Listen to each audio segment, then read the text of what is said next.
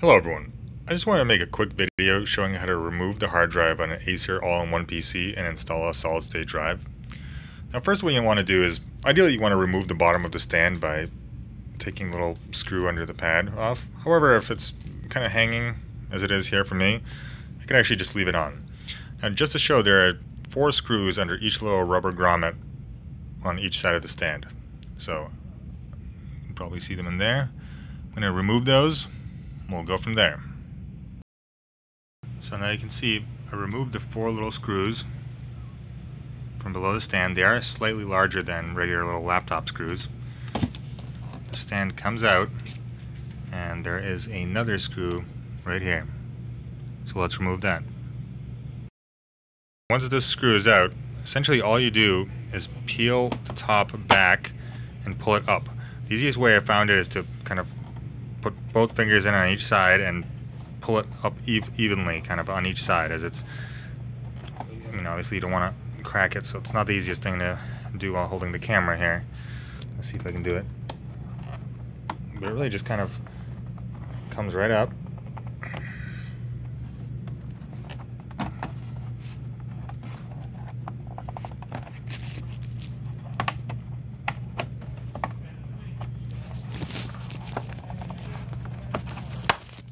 Put your finger around the edge, one edge, get the other edge.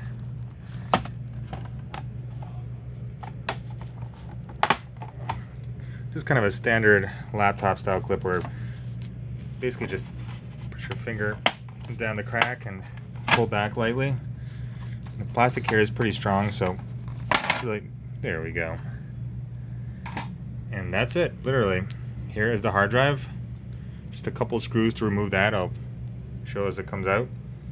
But overall, this is actually a very easy computer to take apart. Don't be afraid to upgrade it with a solid state drive. It's essentially, if you're getting it with a regular hard drive, it is so much worse. You almost have to upgrade it to make it good. Technically, computers without solid state drives shouldn't even be sold these days. I haven't had a computer for I think 10 years now with a regular hard drive, so the fact that this still comes with a 5,400 RPM hard drive is just, it's insane. Just get these 2 screws out right here. That's all. At this point, it slides right out. Here's the hard drive. Now obviously just remove the rest of the screws, put in the solid state drive in the same place, slide it back in, and you're good to go.